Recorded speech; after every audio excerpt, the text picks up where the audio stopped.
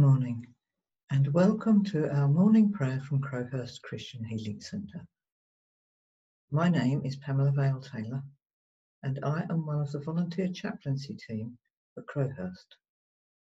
The theme of our service today is our Creator God. Just a reminder that you may wish to use the pause button to take time during the service for your own personal prayers as the Holy Spirit leads you. So let's just come into the presence of our loving God.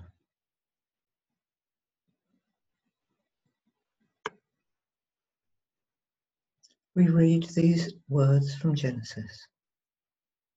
In the beginning, God created the heavens and the earth. Now the earth was formless and empty. Darkness was over the surface of the deep, and the Spirit of God was hovering over the waters. And further from Psalm 104, He set the earth on its foundations. It can never be moved. He covered it with the watery depths as with a garment. The waters stood above the mountains. How many are your works, Lord? In wisdom you made them all. The earth is full of your creatures. There is the sea, vast and spacious, teeming with creatures beyond number, living things, both large and small. And so let's come to prayer.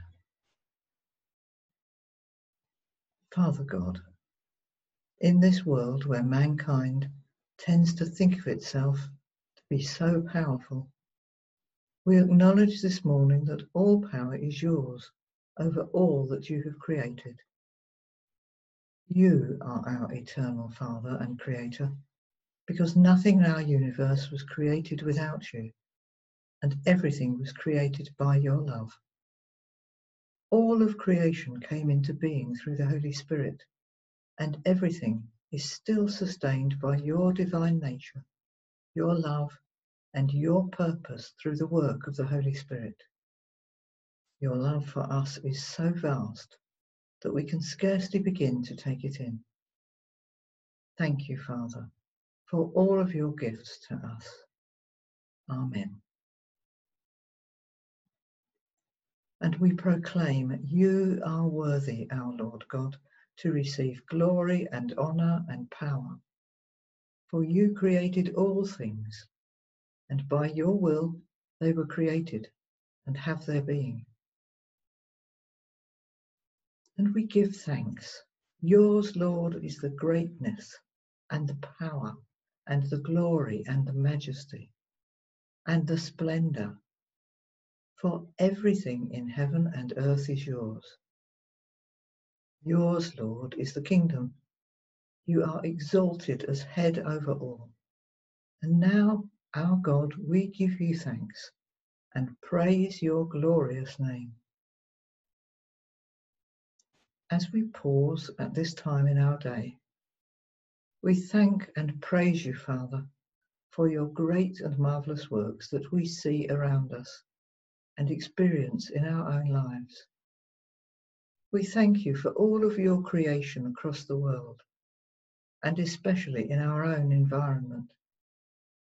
We thank you that we are each one of us created in love by your own hands, and that we are all a planned and chosen part of your creation. Amen. How blessed is God, and what a blessing is he.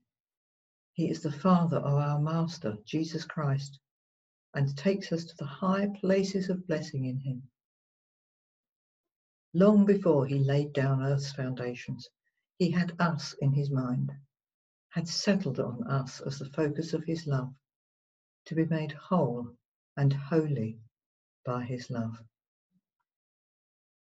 And so we pray, Father, forgive us for trying to turn your work in creation to our own selfish advantage.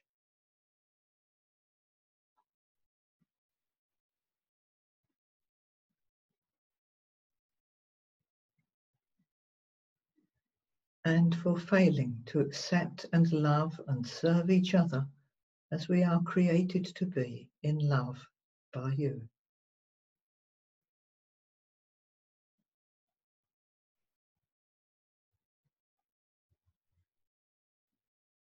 Father, in your mercy, forgive us.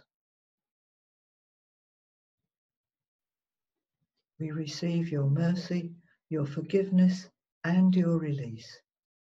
Thank you. Amen. We intercede for our world, for our loved ones, and for ourselves. We pray for the healing and restoring of your creation, Father God, which we have so selfishly destroyed without thought. Renew and restore your creation, we pray.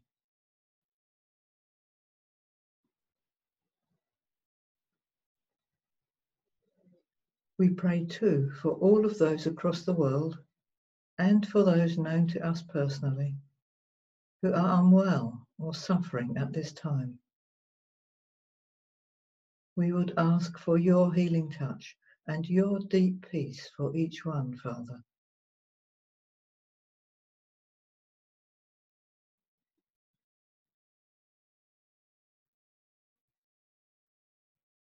And we remember too those who care for them.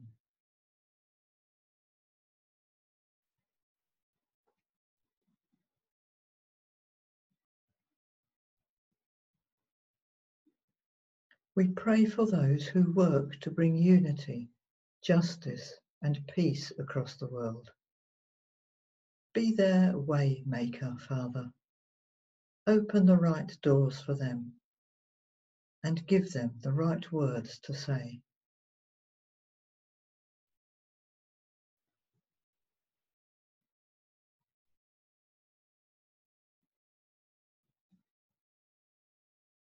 We pray these prayers in Jesus' precious name. Amen. A promise for us today. For the Lord is good, and his love endures forever. His faithfulness continues through all generations. And so may the Lord bless you and keep you. The Lord make his face shine on you and be gracious to you. The Lord lift his face towards you and give you peace. So as you go about your day today, may you be aware of the Lord's presence and guidance in your lives. And may you be a blessing to someone today. And I look forward to seeing you later for evening prayer.